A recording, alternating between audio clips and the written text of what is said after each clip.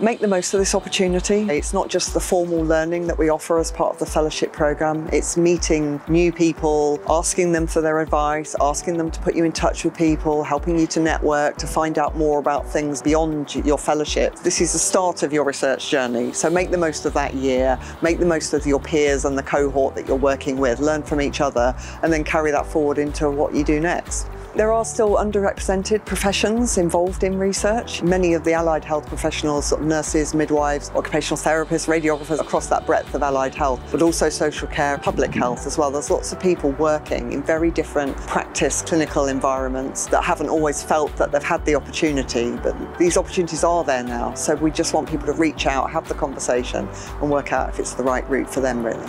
Approach us, talk to us. I think sometimes it's really daunting for people to think, is this for me? I don't know if I'm ready, I don't feel like I'm confident or I know very much about research. But this is about increasing that capacity, understanding, confidence. So if you talk to us, we can talk you through sort of putting an application in, put you in touch with some potential academic supervisors just to talk it through, at least start you on that process and thinking, is this right for me? Or actually, are there other schemes that might be more appropriate? And again, we can help with that. Hearing about the amount of literature out there on various topics and people trying to use it in their systematic reviews, along with existing data, as well as some of the more empirical, quantitative and qualitative research. And the challenges, because it's not straightforward doing research. It doesn't matter whether you're brand new to it or you're someone who's been doing it for 20 years. These challenges are always there and we need to share them. They're not failures or weaknesses, it's what happens. I think the breadth of fellows that we've got, they're addressing real issues that they experience in their professional roles day after day. If others could listen to, hear, look at the posters of our fellows, look at the list of diverse organisations, they would realise that actually I can see how this relates to my job, the issues I've seen in my clinical practice or in my organisation every day. How can I address that? I need to find out how I could research it to see if my hunch, my theory about what's happening in our organisation or our service is there. So that's what applied research is all about really. It's that real world benefit, making sure what we're doing